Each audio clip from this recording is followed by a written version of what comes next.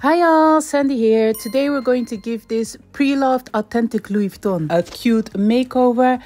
This bag is called the LV Dragonne. Not sure how to pronounce it. Anyway, it is a discontinued pouch that was produced in the 90s until the early 2000s.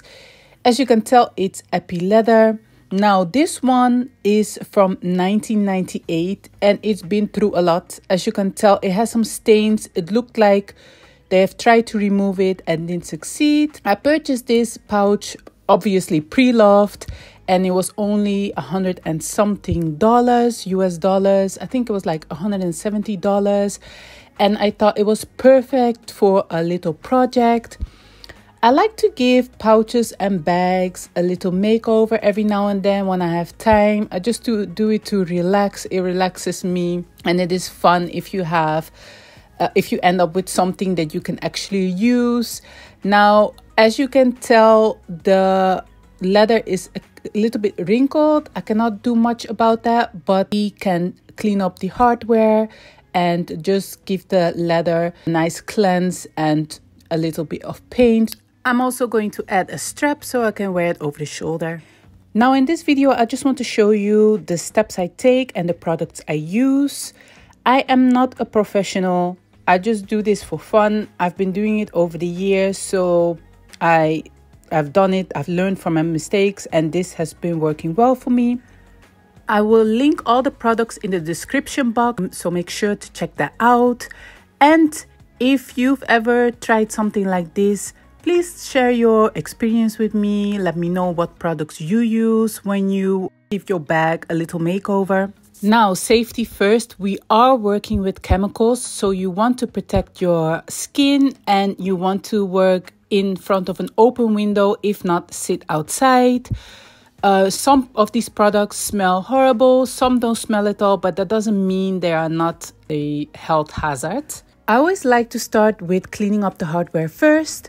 Brasso is my favorite product, so you just take some of the product and work it in. I could already tell here that a lot of residue would come off, so I switched the Q-tip for a cotton pad and just work the product in. You can repeat this step as many times as you want.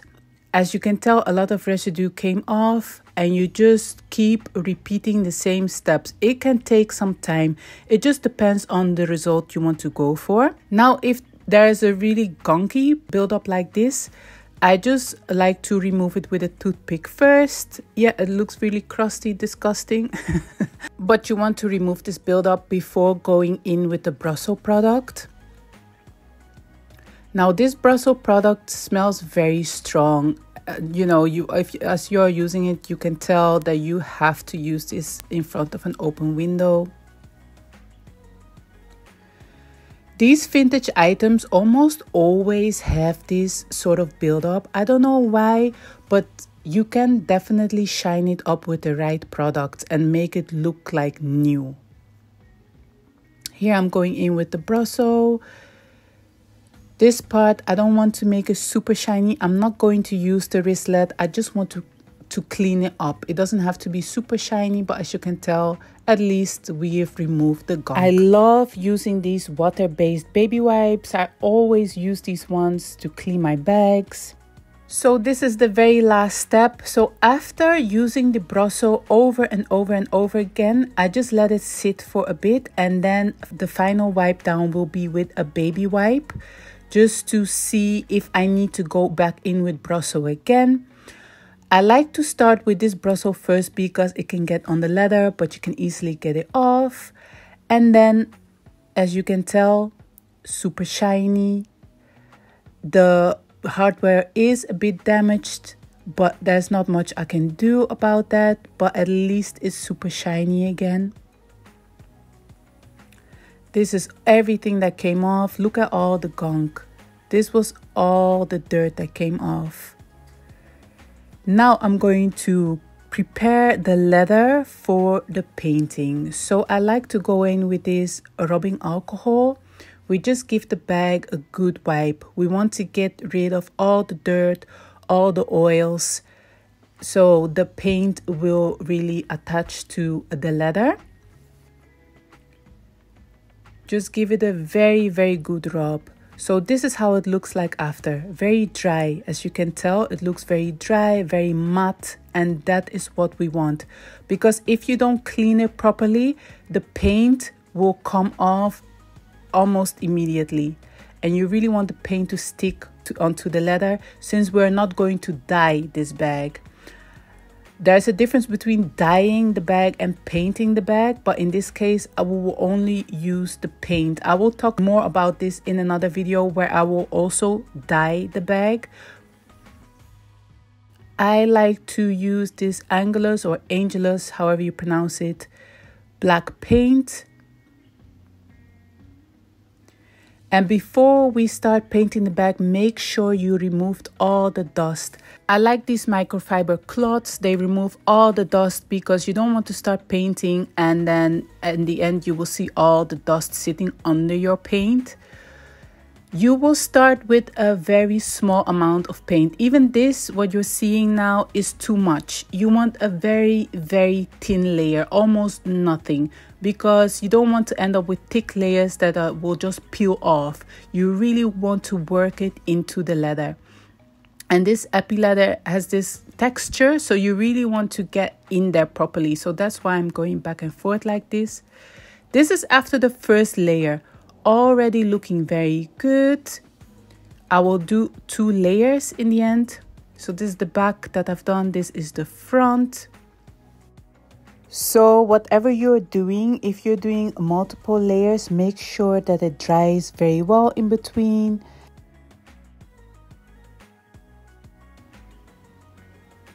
You can basically let it dry for a few hours, but I just like to dry it overnight or sometimes even a couple of days. That just depends on my schedule, but just make sure it is really dry before applying the second layer.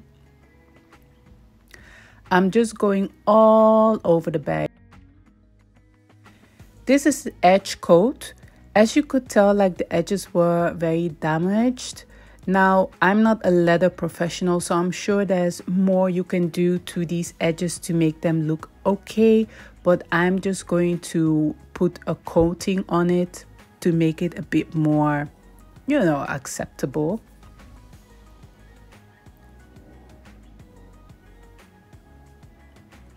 So the tool that I'm using is from Amazon. Once again, I will link everything. It's just a sort of a roller, and it just rolls, and it is meant to work on these edges. I will repeat this step also. I've done it, eventually I did like 2 or 3 layers of this glazing actually.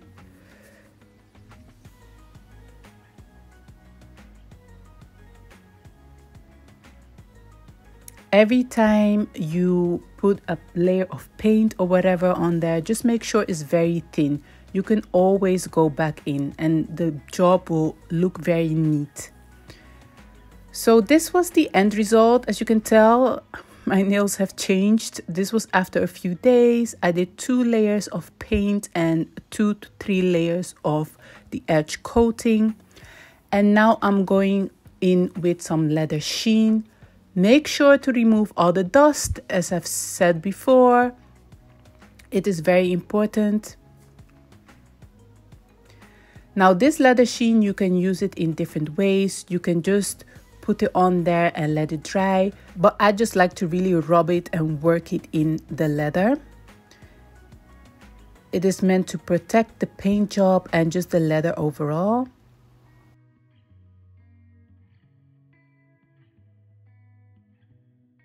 And depending on how you use it, the end result can look shiny or more matte.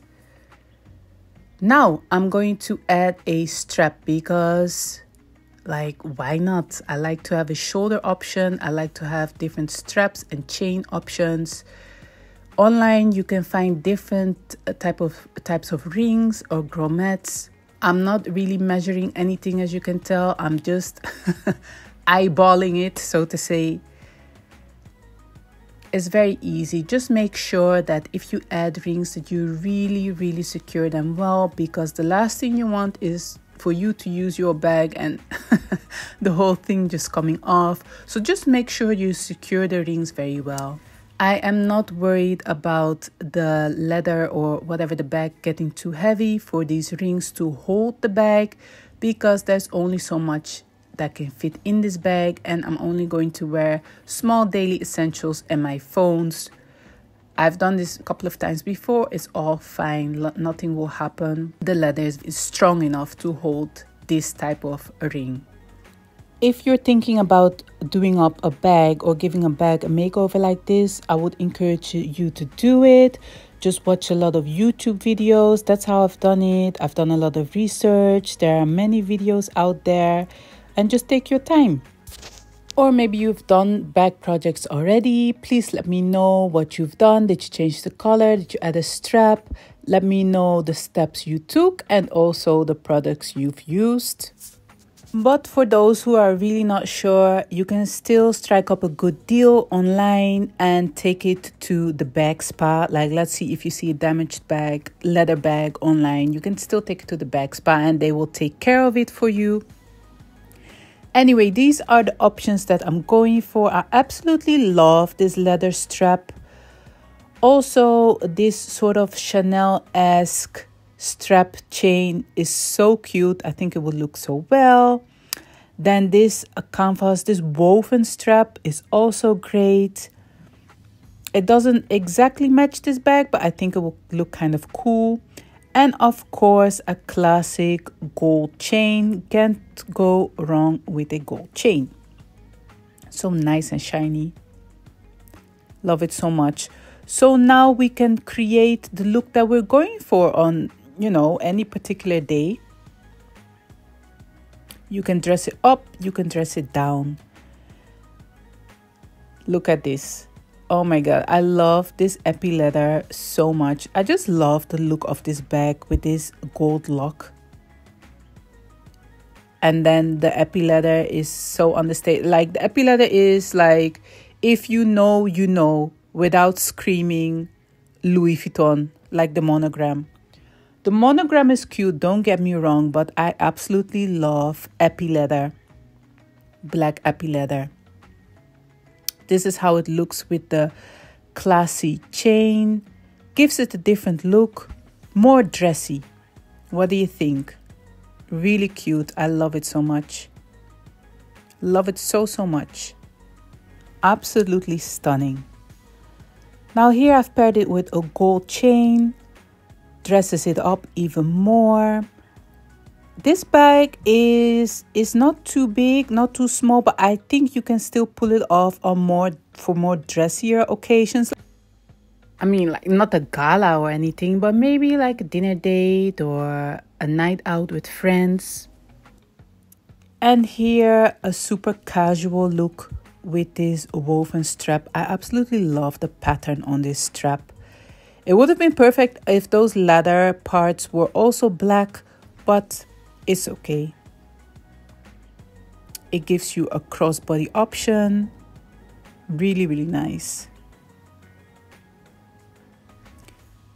Which one was your favorite? Which strap or chain would you pair this bag with?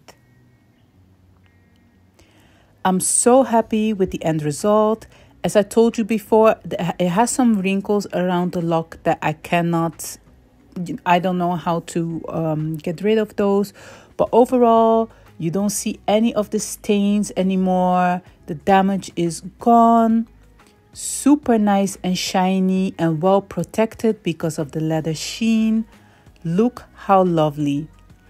So this took me a total of like 5-6 days with the drying in between. You can pull it off in like 2 days or so. It just depends on if you have time, but make sure to dry it well in between the steps. Look how beautiful. I have more fun projects coming up, so subscribe if you don't want to miss out on those. If you have any questions, please, I'm here. I like to help out where I can. If this video has helped you, please give it a like, help me out, and I'll see you next time.